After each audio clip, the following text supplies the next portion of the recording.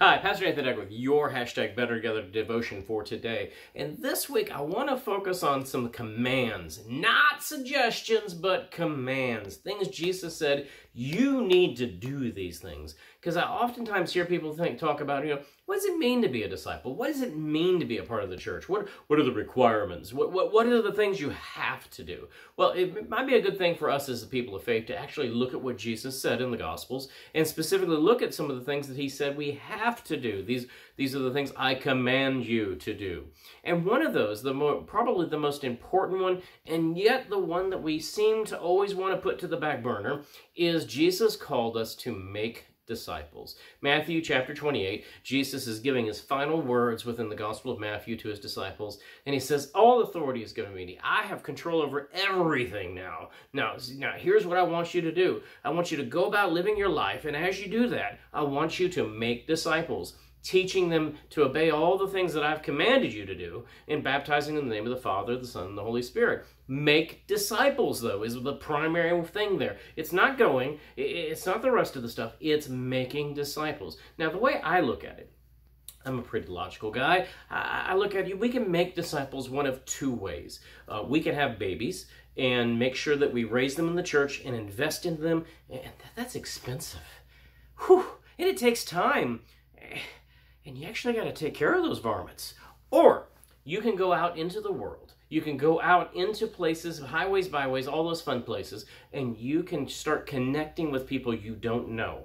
Here's the problem we in the church have often done. We've gotten our little bubble, and we don't know anybody outside the church. We just don't. And we're cool with that. We're good. We're in our tribe. We're happy. But God calls us to make disciples. And so one of the things we have to do is we have to learn to break out of our own comfort zone and break out of our bubble and go and make meetings with new people. I do this as a pastor by going and connecting with social groups and things that happen, whether it's a Chamber of Commerce, Rotary Club, Key Club, any kind of club. If you invite me to come to a club, I'm going to come to a club. I like to go clubbing.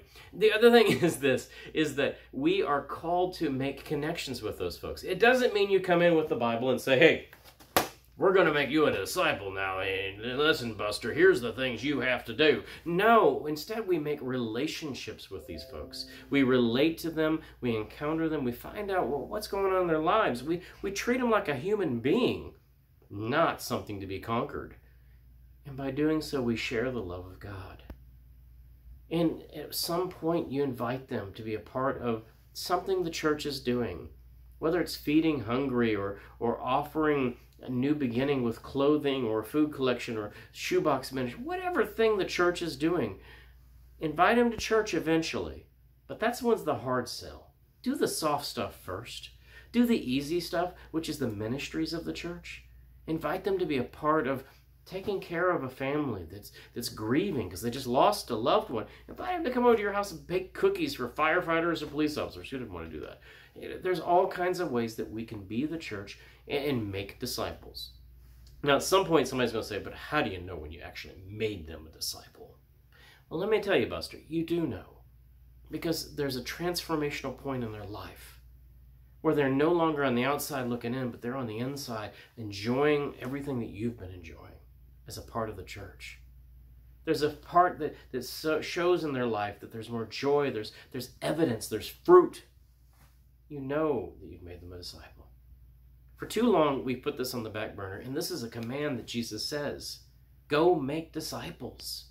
This is not something that we have, as maybe we'll get around to it in 2025. No, we do that now. We make disciples now. This is the primary reason for the existence of the church. Go make disciples of Jesus Christ and be better together as you're doing it. Amen.